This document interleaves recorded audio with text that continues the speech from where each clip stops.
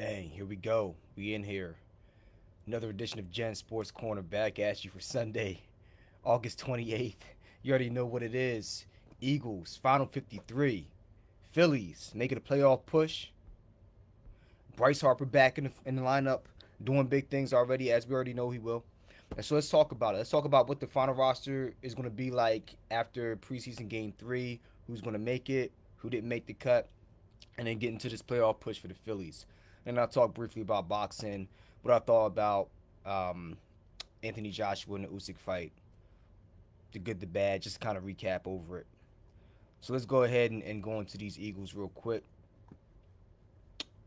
And let's look at each position, spot by spot. So I'm looking at an article from NBCSports.com, and here's some of their predictions. Haven't really gone through it yet. I'll see which ones I agree with, and I'll see which ones I don't.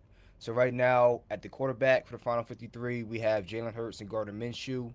Reed Sinnett, and I agree. They said he played his way out of a roster spot. He did not look good last night against the Dolphins. He looked very bad. He looked like he didn't belong.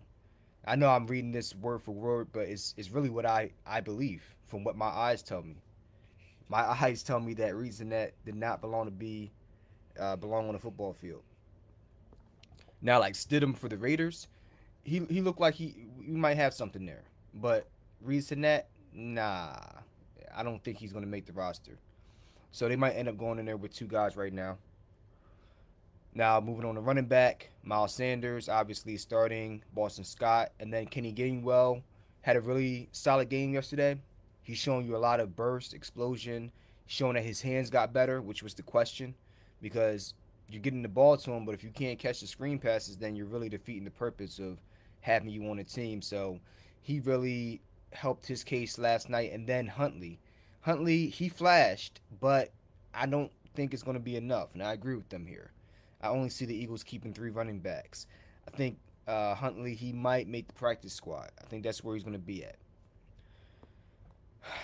So now moving on to wide receiver. A.J. Brown, our number 1 starter. I mean, do we need I say more? He was sitting there. He put up the video after Tyreek Hill put up a video of him getting a nice catch over Darius Slay, beating him deep. A.J. Brown put out a video of his own, like, okay, so you ain't going to show a clip of us cooking your cornerbacks? And then he put up a clip of him just getting over on Xavier Howard. So A.J. Brown, he's a real deal. We know that. Devonta Smith, he been having people in the torture chamber all year. I mean, all summer in the joint practices. Been having guys in the torture chamber. Quez Watkins, one of the fastest guys in the NFL. He's really stepped up and look like he's coming to his own. And I'll say it again, I hope that he can be similar to what we've seen in the mold of Zahir Hakeem way back in the day with the Greatest Show on Turf. And then Zach Pascal, he came back from that illness. I don't know if it was like a stomach bug or whatever, and he's looked like he's been out there on the second team, I think in the first and maybe the second preseason game, and he did not look like he belonged on the field. He looked like a man amongst children. He's clearly a starter. So that was a great pickup for the Eagles. And then I think Jalen Reagor makes this team over Britton Covey and Devin Allen. I think so. I think Reagor has had a solid training camp. He's had some solid games so far in the preseason, and I think he's done enough to make the team. Now, whether he gets traded or not, that's another story. We don't know if he's going to be heading out of Philly or if he's done enough, put enough on tape for teams to want to trade for him. But that's something else to keep an eye out for, because if he doesn't head out anywhere, I think he's your 5th wide receiver. If he does get traded, then you have to look at guys like John Hightower, Greg Ward, Devin Allen, and Britton Covey. And in particular, I would say Devin Allen, and I would say Devin Allen's one to keep an eye on because he had that really big catch against the Browns in the second game. And he's a really good special teamer, and that's what you look for in a 5th wide receiver spot. So, yeah, that's something to keep an eye on. But right now, I see Jalen Reagor holding that 5th spot, and Devin Allen and Britton Covey going to the practice squad. Now at tight end, we have Dallas Goedert. And then at backup tight end, we have Jack Stoll and Grant Calcaterra. So, hey, 6th round pick, Calcaterra, 6th round pick from SMU, and came back from that hamstring injury, and I think he did just enough. I completely agree with the assessment here on this website. He did just enough. Richard Rodgers, a yearly candidate to be on the squad. I think this is the first year where he does not make the Eagles squad. You know, a veteran from the Packers and with the Eagles, but I don't think he makes the final 53. Now O line, we looking at we are top heavy and we have great depth. From left to right, left tackle to right tackle, you have Jordan Mailata, the man, the myth, the legend, and he can sing. I mean, what more can a man do? Landon Dickerson, your 2nd round draft pick from last year out of Alabama. He was starting center at Alabama, not last year, but the year before that, you know. So you got him now starting at left guard, Jason Kelsey at center, Isaac Malu at right guard, and then Lane Johnson, you know what I mean, Mr. Iron Man starting at right tackle. And then your backup left tackle, Andre Dillard. He's really improved every year, and I really hope they don't trade him. He's really that valuable in my opinion. If anything happens to either one of the tackles, especially Jordan Mailata, then you have Cam Jurgens, your 3rd round draft pick out of Nebraska this year, who has been on fire. Cam Jurgens. Let me say something.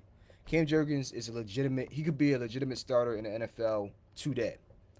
What he's been doing in that preseason, he's fast, he's strong at the point of attack. He gets out on pull plays. He does it all. He's got the football IQ to play at this level already.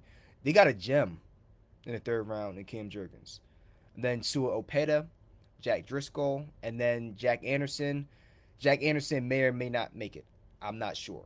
But I think Sua Opeta and Driscoll round out at least the top 9, and maybe Jack Anderson makes it 10. So that's what I have for offensive linemen right now. There's a bunch of guys whose names I don't know that won't make the squad, but I think this top 9 to top 10 has been set in stone pretty much since training camp opened. Now moving on to the defensive side.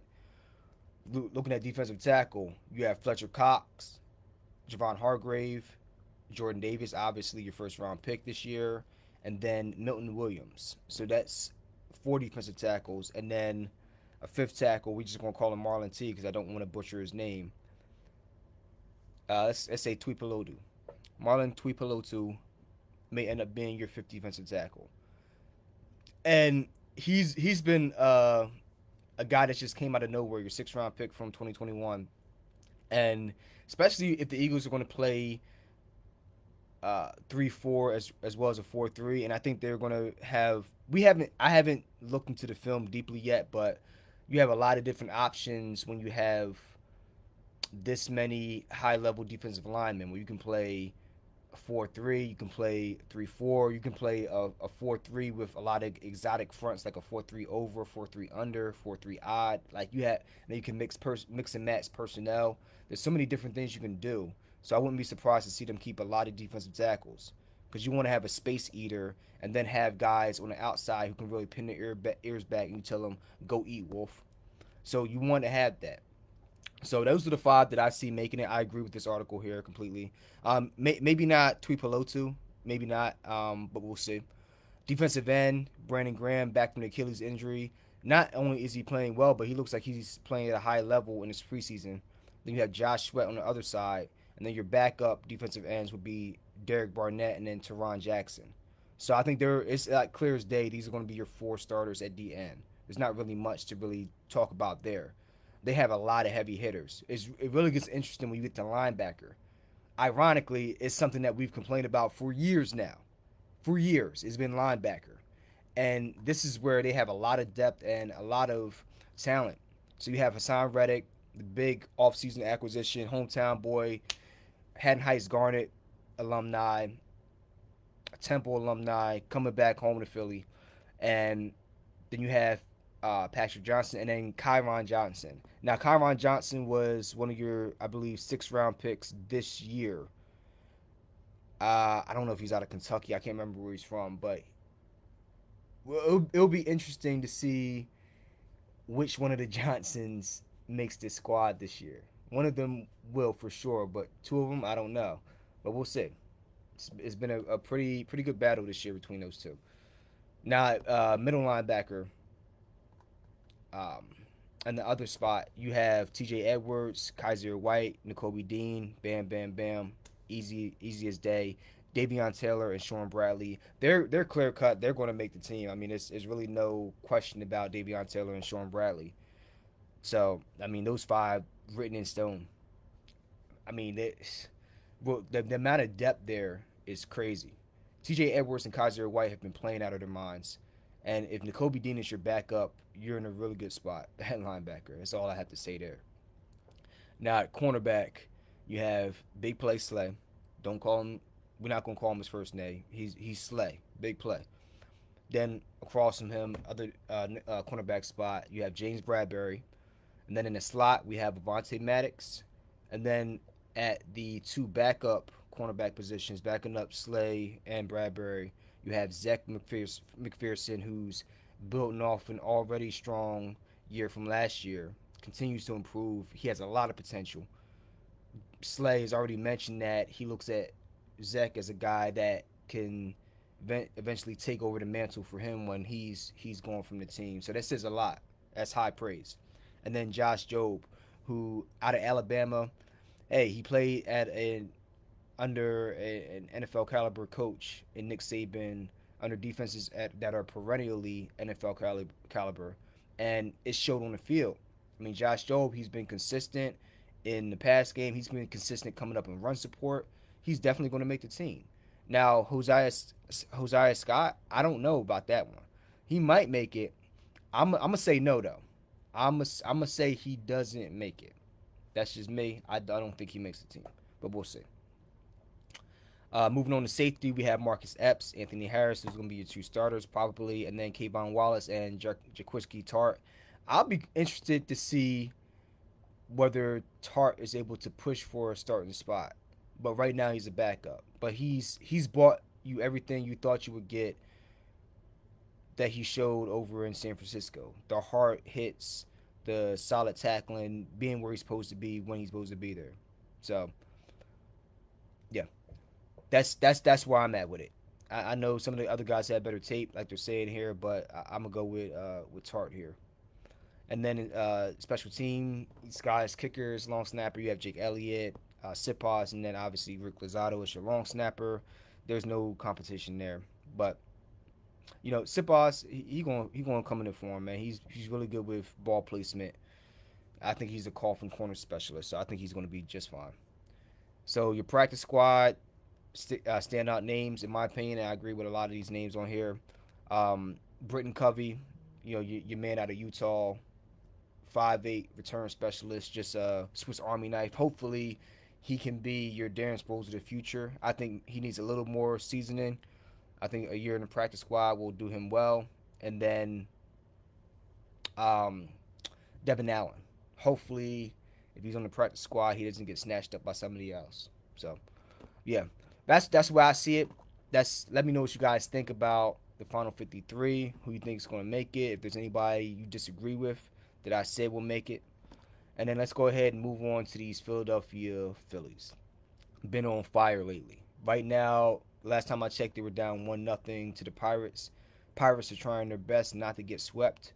The Phillies have won 2 against the Pirates Saturday night and then Friday night. Kyle Gibson had a nice win last night. He had 8 strikeouts over 7 or 8 innings, I believe. Something like that. Looked really good last night. Breaking ball was looking phenomenal. Great break. He was getting in front of batters and then just putting them away. Yeah, 7 innings, 6 hits, 8 strikeouts. 6-0 victory over the Pirates. Nick Castellanos has been on fire. He's been on fire lately. And he's really brought his average up, and he's been hitting home runs, hitting doubles. Really hitting well with runners in scoring position. Not just him, but the whole team. And that's a big reason why we've made this push. And we're 17 games over 500. We haven't been that good since 2011. So that was the last time we went to the playoffs. Just saying.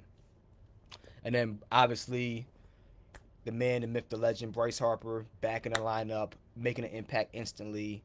Putting the ball in play, hitting the ball hard, and just doing what Bryce does. He's doing Bryce Harper things. You know what I mean? So, we've won our last 6 games. We're sitting solidly right now in the second wild card spot. So right now it's the Atlanta Braves in the first wild card spot, 79 and 49, and then we are sitting in the second wild card spot at 72 and 55. We are, as it stands right now, 6.5 games behind the Atlanta Braves, and we are 2.5 games ahead of the Padres for the third wild card spot, and 5 games ahead of the Milwaukee Brewers right now. They are sitting right outside the third wild card spot, behind the San Diego Padres. So we're in a really good spot right now. I love what we're doing, hitting the ball well. The pitching's very, very good. Noah Syndergaard has definitely been one of the best additions we've had in a while. He's pitching solid. Like I said before my last video, will he get back up to 99 miles an hour? I don't know, but he's still throwing that sinker at 94, 95. Great breaking pitches, good location. Man, we have that third spot in the lineup, and excuse me, in the rotation solidified. Don't have to worry about that. And then the bullpen has been playing very well. Robertson still pitching extremely well, coming from that trade from the Cubs. He was coming off of that surgery, and I remember a couple games back, where he blew the save against the Mets, but it really wasn't his fault. The bullpen was wore out from the game before, and he came out and said, "Yo, if you guys need me, I got you." And they didn't have anybody else in the bullpen. He gave up 2 runs. I get it, but it's really the heart and the guts that he showed. Those are the moments that bond a team and help build you as you're going towards the playoffs. Because if I'm down, I can look to my homie on my right. I can look to my homie on my left. They're gonna help pick me up. And then when they down, vice versa, I'm gonna help pick them up. And that's what really, really strong teams are made out of. So this Phillies team, they're really doing the things they need to do down the stretch, beating the teams they're supposed to. They swept the Nats early on in August. They won against the Marlins. They lost 2 series, however, against the Mets, unfortunately. And we're done the series with the Mets this year, but still, we came back. We won a series with the Reds, and then we swept them in another series. And now, hopefully, we'll see if we can get the sweep over the Pirates. But we're beating the teams, the bad teams. We're beating them and winning these series, and that's really crucial to not just getting into the playoffs, improving our positioning, but also building up that camaraderie and building up that momentum going into the playoffs. So, we let's look at this lineup right now. You have Castellanos, like I said, heating up. He's hitting 268 now, brought that average on up, getting the home runs up. He had a home run against the Reds, and he had one last night as well, I believe. Got that OPS up over 700, which is a must for a guy like him, a player of his caliber. Rhys Hoskins hitting 247, 26 home runs, OPS of 811, playing very well. Kyle Schwarber, OPS of 805, 35 home runs, 73 RBI. Kyle Schwarber's been on fire this whole year. Him and Rhys Hoskins and JT Realmuto have kept this team afloat while Bryce Harper and Gene Segura were injured. Bryson Stott been playing well as of late, being really clutch with his hits. He had a clutch hit last night. JT Realmuto, Mr. Consistent, OPS of 800, hitting 272, 14 home runs, 64 RBI, but really hitting well with runners in scoring position, as he did again last night. He bounced back this year, and he's having a very, very good year. And then Gene Segura coming back, hitting the ground running. And then Bryce Harper put him right back into the lineup this Friday night, and he picked up like he never lost the beat. So this lineup, I love what they're doing, and we are looking very, very strong coming back down the stretch, getting healthy. And the fact that they're getting healthy, and I think that they can kick it up into another gear because of that, makes them even scarier than they already are. And now this pitching is continuing to do their thing. So I'm loving it. So let me know what you guys think of the Phillies. I think that they end up locking in that second seed. But let me know what you guys think. I think that they are going to lock up that second seed and actually make a push against the Braves for that first seed in the wild card standings. So that's it for the Phillies, the Eagles. I gave my thoughts on those two teams. I'll go a little more in depth into the Raiders next week, going to who I think their final 53 is going to be. And then there's not a whole lot going on in boxing right now. I mean, you have the Triple G Canelo fight coming up in September. And if there's some news on the Terrence Crawford and Earl Spence fight, then I'll put that out as well. But right now, I think that's pretty much for this episode. Hope you guys enjoy your weekend, enjoy your Sunday, be safe, relax, and you know what I mean, just kick back and enjoy the festivities. This episode and whatever games are on, or family, friends, whatever. And I'll catch you all in the next one. Peace.